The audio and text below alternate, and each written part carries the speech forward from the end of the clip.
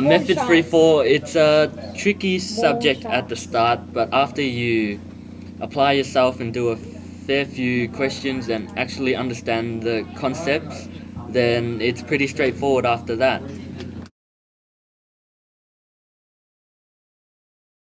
Make sure you know like all the basic stuff. I know it sounds like obvious and simple. Make sure you literally get all that stuff right.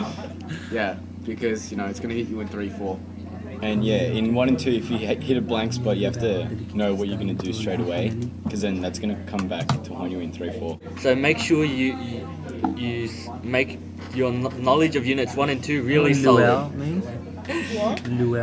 Other than that, the course, it's like a flow. Everything that you learn from the start leads to the next topic, to the next topic, to the next topic. So as long as you can't afford to misunderstand anything. Yes. So to do Method 3-4, you have to be willing to persist and do a little bit of everything, at least for an hour every night, I reckon.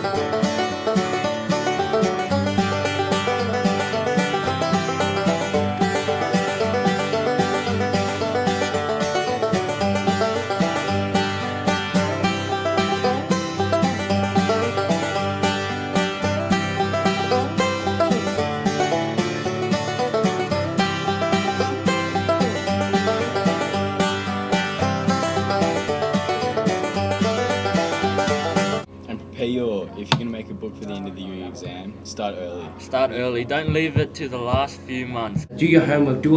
Try and do all the questions on the exercise book, because the only way you can do well in methods is by actually doing all the questions. You can't. It's not something you can just look at and go, oh yeah, I can do this. You need to actually do every question. And there's so many ways to get answers. You can go, from your textbook, checkpoints, teacher, ask a friend in uni or someone else in year 12. Even the internet, the wiki, etc. YouTube.